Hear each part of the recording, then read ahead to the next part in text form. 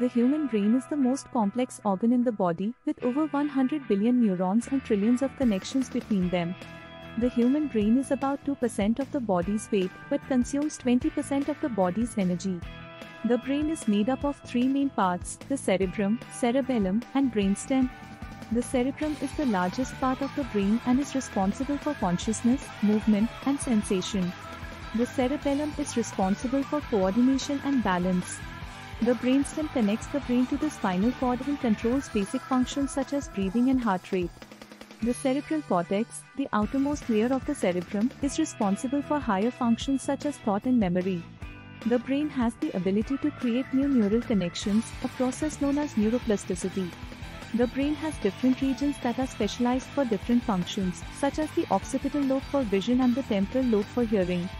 The brain is protected by the skull and cushioned by cerebrospinal fluid. The brain is composed of approximately 60% fat, making it one of the fattiest organs in the body. The human brain has the ability to process information at a rate of 120 meters per second. The human brain has the ability to store an almost unlimited amount of information, equivalent to more than 2.5 petabytes. The brain can generate enough electrical energy to power a small light bulb. The brain is capable of producing different types of electrical waves, such as alpha, beta, and gamma waves, each associated with different states of consciousness. The brain has a unique mechanism for sleeping which is responsible for memory consolidation and emotional regulation.